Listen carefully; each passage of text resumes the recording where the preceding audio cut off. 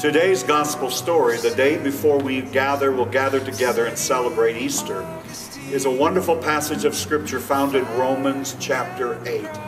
And it's only appropriate that we would look at this passage on a day that I'm calling Silent Saturday, when to all of the disciples it had to be as though their dream had died. Jesus Christ, who they had left everything in order to follow, is gone. They're back on their own. And we'll see that they kind of gravitate toward doing the things that they had done before. But Jesus is going to show us tomorrow that He is alive forevermore. And years later, the Apostle Paul would be inspired by the Holy Spirit to make this statement: there is now no condemnation to those who are in Christ Jesus. There's a lot of condemnation in our world. A lot of people are racked with guilt. Now, there are two kinds of guilt in the world. There are times that I feel guilt because I am indeed guilty of something.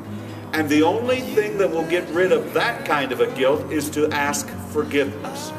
And when I ask forgiveness from Jesus Christ, He wipes the slate clean. He takes my sin as far as the east is from the west and never reminds me or brings it up to me again.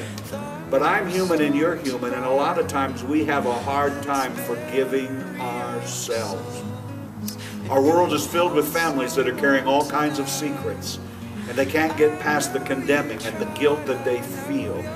This Sunday morning, when you gather at your church for worship and Easter, would you remember that the empty tomb is also a sign that you can be forgiven of your sin and your guilt and the feeling of condemnation that you carry around?